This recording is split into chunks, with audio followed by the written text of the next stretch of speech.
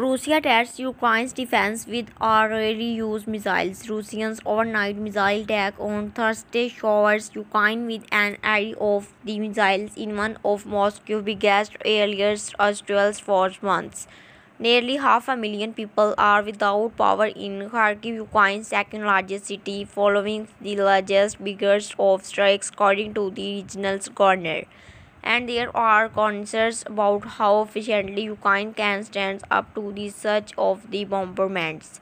These endings are very strong of the signals to everyone's Ukraine and to prepare some of our refuge outside of Ukraine.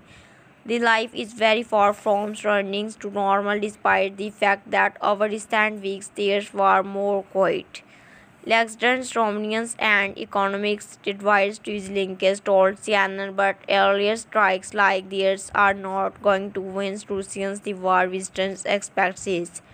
There is a long history of nations trying to win wars through strategic bombardments of break the will or capacity of an opinion states of resistance.